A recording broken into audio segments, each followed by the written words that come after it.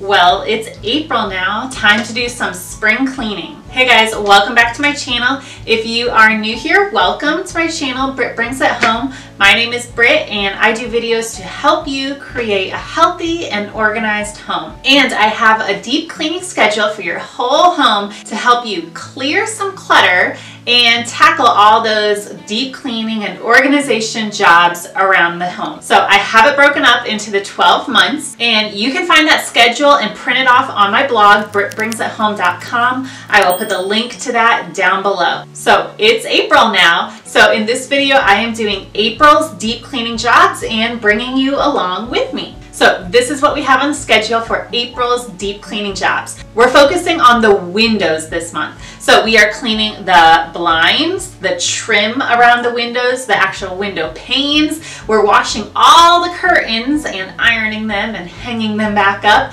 And then also this month we are replacing the air filters. So if you saw my January deep cleaning video, I did that then, and it's time to replace the air filters again. I replace them every 4 months so that we're getting all that dust, all those toxins out of the house. We're replacing them with clean filters so that they can do their job and pull out all that dust and dirt and debris and everything out of the air so we have nice, clean, fresh air to breathe. So in this video, I'm going to share with you tips. I'm going to hopefully give you some motivation so that you can go and do the same things in your own home. If you like this video, make sure you give it a thumbs up. Let YouTube know that you like it. And also be sure to subscribe to my channel and click the bell button to stay notified when I come out with new videos like this one. I have new cleaning and organizing videos every month, along with videos related to health and wellness, clean beauty, meal planning, healthy recipes, and more. All right, so keep watching and let's get going with April's deep cleaning jobs.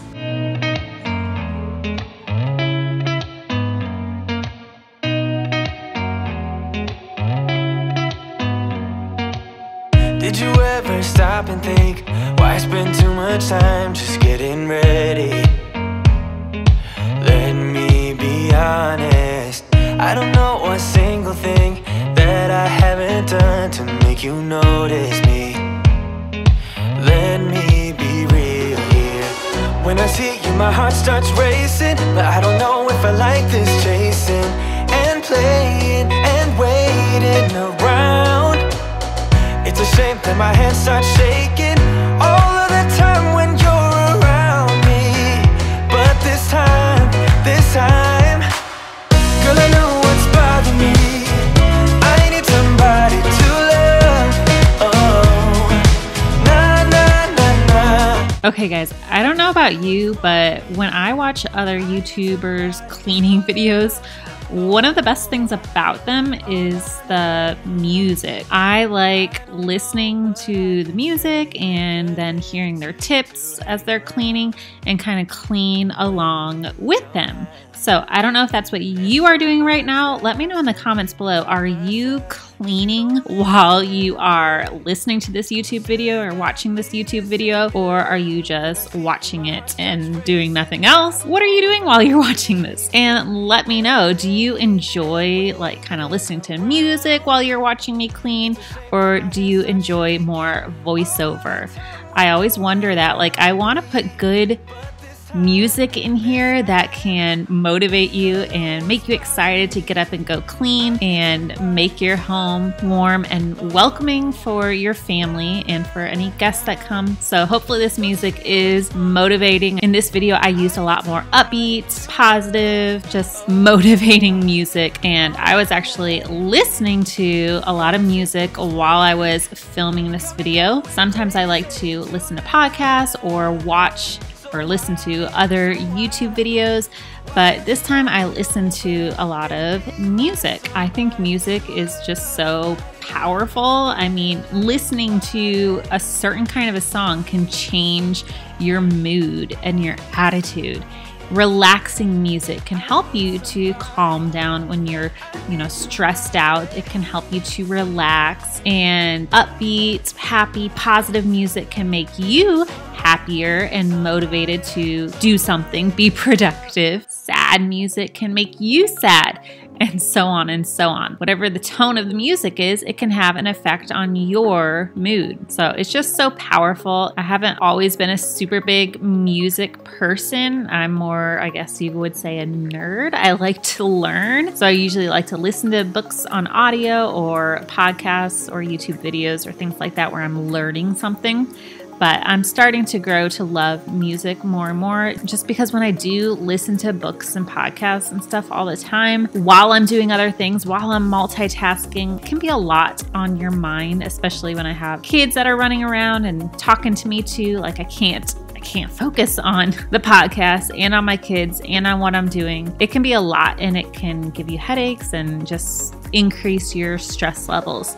So I've just been learning more and more to not always be trying to learn, but to take breaks sometimes and just let my mind rest and just kind of quiet my mind. Even if it's not like a quiet atmosphere, at least my mind isn't, going 100 miles an hour and thinking about whatever I'm learning about and trying to take in and remember. My mind is more in a relaxed state, and I'm able to, comprehend what my kids are talking about. If they come and ask me something, I don't have to, shift and, pause the podcast or the YouTube video or whatever. I can listen to them more easily and just be there for them more. Just let my mind relax more. So anyways, I always try to incorporate a lot of good music into my videos. There are some songs that I wish I could have in my videos, but I don't want to get a copyright violation. So I do use a website called Epidemic Sound, and they do have a lot of good choices. And so that's where this music is coming from. Anyways, so yeah, let me know in the comments if you like listening to music while you watch cleaning videos, or if you would rather hear all the tips that you can and have a lot more voiceover in the video. So anyways, like I said, today we are cleaning the windows, and we're cleaning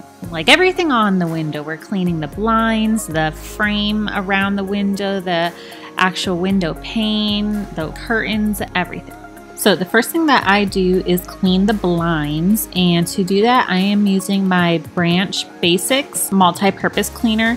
And I'm not going to give you the whole spiel about why I love Branch Basics in this video, because I already did that in a previous video. You can go back and watch my March deep cleaning video, and in that video I talked a lot about Branch Basics and why I love them so much, and I think I got a little carried away. But I love Branch Basics. They sell a concentrate, and they sell the refillable bottles where you just fill them up with water and a little bit of the concentrate, and you can clean pretty much everything in your home with this concentrate and water. And it's so simple. Whenever I run out of a bottle of multi-purpose cleaner, I just refill it with a little concentrate and mostly water. So the concentrate is lasting me forever. So I'm just getting a load of laundry started. I'm gonna start washing the curtains since we have a lot to do. It's gonna take a few loads to wash all the curtains. So I am getting them going so they can wash and dry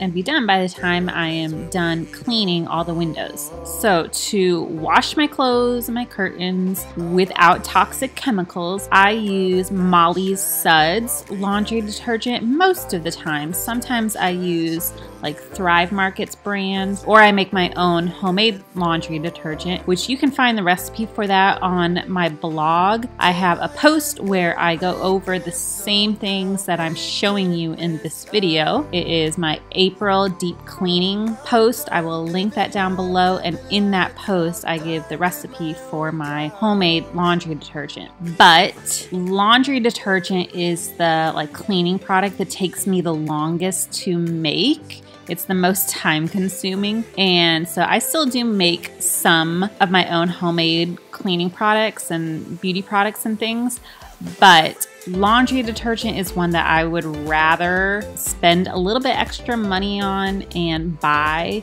a good non-toxic laundry detergent just to save a little bit of time. So I really love Molly's Suds. It is clean and non-toxic, not full of harmful chemicals, not full of fragrance. I do have eczema, and I am currently working on balancing my hormones. They have been out of whack and have caused me fatigue and other problems. And so one thing that can cause hormonal imbalance is harmful chemicals in beauty products and home cleaning products. So you always want to look at the ingredients in products. If a product has parabens in it, that's not a good thing. Parabens can cause hormonal imbalance. And also if it says fragrance usually has chemicals called phthalates. And phthalates are other endocrine disruptors, meaning they can make your hormones go out of balance. And a lot of those harmful chemicals in cleaning products and beauty products can irritate eczema. They don't actually cause eczema, but if you have eczema already, it can make it worse. It can irritate your skin and make it itch more and cause you to scratch more and just make it worse. Because of those two things, and to just prevent other health problems in my family, I choose to only use products in my home that are safe and non-toxic, and to make sure they are, I use two different apps. I use the EWG app and the Think Dirty app, and I always look at the back of the product and look at the ingredients and just make sure that there's nothing that stands out to me as being harmful. Of course, I don't know what every single ingredient in the world is and whether it's safe or not, so I just kind of eyeball it and just see if it looks like it's safe or not, but then I always double check with one of those apps to see what score they give it. And they give products a score on either a number scale or a letter scale. And on EWG, A is the best, F is the worst. And on the Think Dirty app, 0 is the best and 10 is the worst. So you want to try to get things that are close to 0 or that are an A. So anyways, I use Molly Sutz. And then also I don't use fabric softener. Instead, I use white distilled vinegar, and I put about half a cup of that or so into the fabric softener dispenser. And that is a natural fabric softener, and it does not even make your clothes smell like vinegar. But just to make sure that the clothes do end up smelling good, when I dry my clothes, I use wool dryer balls, and I just put a few drops of essential oil onto those and throw about 3 of them in the dryer. And that helps not only to give it a good scent, a good natural clean scent, but also it helps reduce dryer time and it reduces static cling. So I have been loving using those. So anyways, you can use another multi-purpose cleaner, but whatever one you use, try to find the one that is non-toxic, that is not filled with harmful chemicals, words that you can't even pronounce, you have no idea what they are, and things like fragrances. Fragrance can have thousands of chemicals in just that one word. It is the company's proprietary blend. They don't have to tell you what goes in it, and so they get away with putting a lot of harmful things. And you don't know what it is, so it could be something that you're allergic to and you have no idea. I just always find it best to just not get things that have fragrance in them. I only get products from companies that are transparent and actually tell what exactly is in that product. They don't use things like artificial fragrance or natural fragrance or natural flavors in food. They gotta be honest. They gotta tell you what's in it. So I am using Branch Basics, and I am just spraying the blinds, and then I am wiping them with a microfiber cloth. Sometimes I wet my microfiber cloth a little bit with water, or just spray a few squirts of the multi-purpose cleaner onto my cloth just to make it easier to wipe down. But I wipe each slat well and get off all the dust and dirt and fly poop, because yes, the blinds and the windows have fly poop on them. If you see little like black or brown or yellow or orange dots all around your window, that's what that is. In case you didn't know, it's fly poop. It's disgusting. It's gotta go. So just scrub if you need to add some more squirts of your cleaner here and there, do that. And if your cloth is getting super dusty and dirty, then definitely switch it out. It does no good if you continue to try to clean with a rag that is dirty. It just spreads the dirt around. So I did go through probably 10 different cloths during the filming of this video. But I clean the, I guess guess you could call it the front side of the blinds, and then I turn them over and do the same exact thing on the back side. Spray with a few more squirts of multi-purpose cleaner all over and scrub each slat. And also the ones that are bunched up at the bottom, I go through and wipe the top and the bottom of each of those too, because even though, you know, they're not really exposed to as much air, they're not getting as much dust, they can still definitely get dirty. So they still need to be wiped down too. I've been waiting all my life for something. I've been down the darkest roads and up in the clouds, but I've always felt that something's missing. That was until I found you right there in the crowd. You came into my life and started a fire. You made me feel like I could touch the sky. Oh, there's nothing missing now that you're my desire. Now all I have to do is to make you mine. And once I'm done wiping down all the blinds, then I also wipe down the frame around the window, and I make sure to get in all those grooves and especially get at the top good. That's where most of the dust is going to be. And then I roll the blinds up and I clean all of that inside part of the window frame. And then next I open the window up, and this is the part that is probably the most disgusting, but I wipe down all that part that is exposed to the outside. We do not have screens on our windows, so like when you open up the window, it's just the outside. And it is April right now, and a lot of pollen has fallen, so there's a lot of green and yellow pollen there. And also there are some spider webs and some more fly poop and a bunch of disgusting stuff. So I spend a good amount of time like wiping down all this part, the bottom part of the window pane, all the sides, and getting all that gross stuff off of there. And a lot of these windows are extra dirty, more dirty than they might be if I would have followed my deep cleaning schedule to the T last year. So last year I actually did not follow my own deep cleaning schedule for most of the year. I was dealing with a lot of fatigue. Like I said, I'm in the process of rebalancing my hormones, and the biggest symptom for me of my hormone imbalance was fatigue.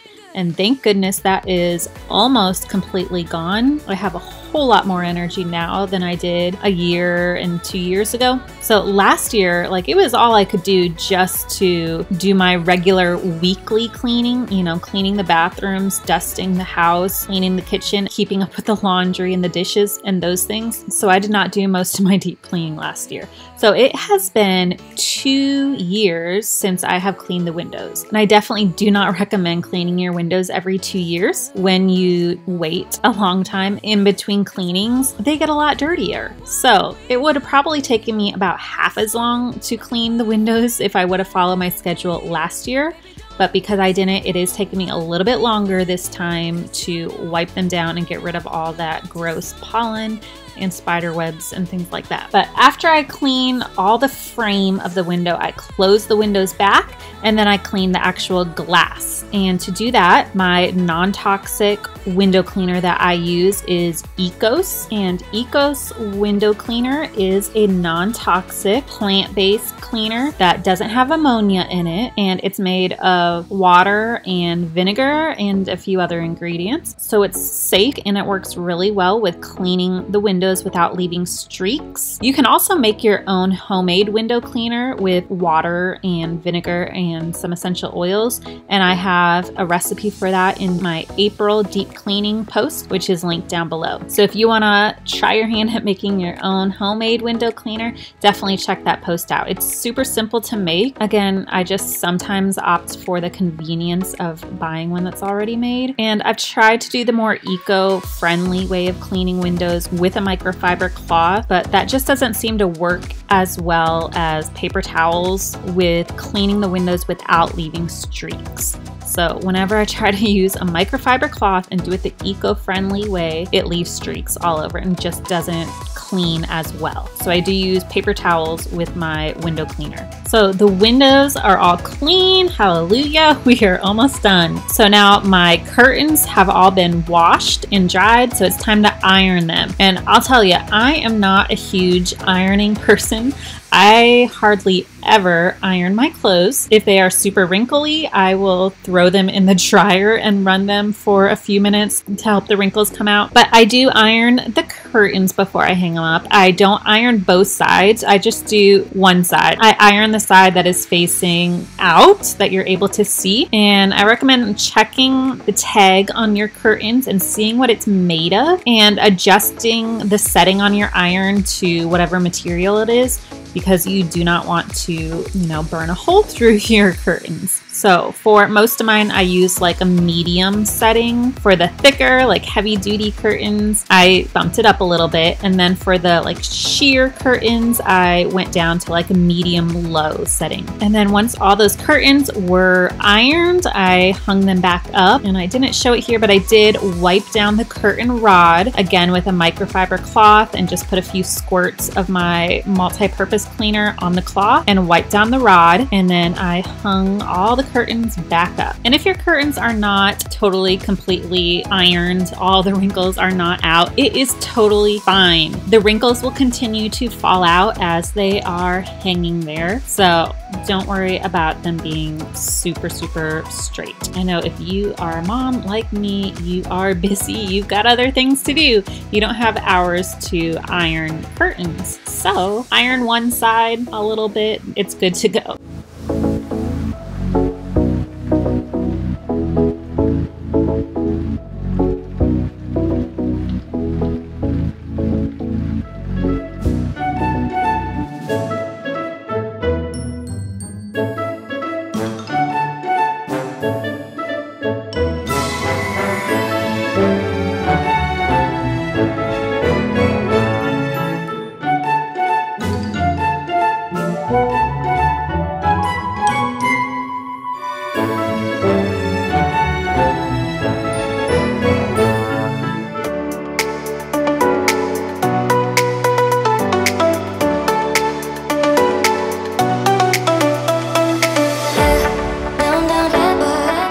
Okay, and then the last thing that I have on my deep cleaning schedule for April is changing out the air filters.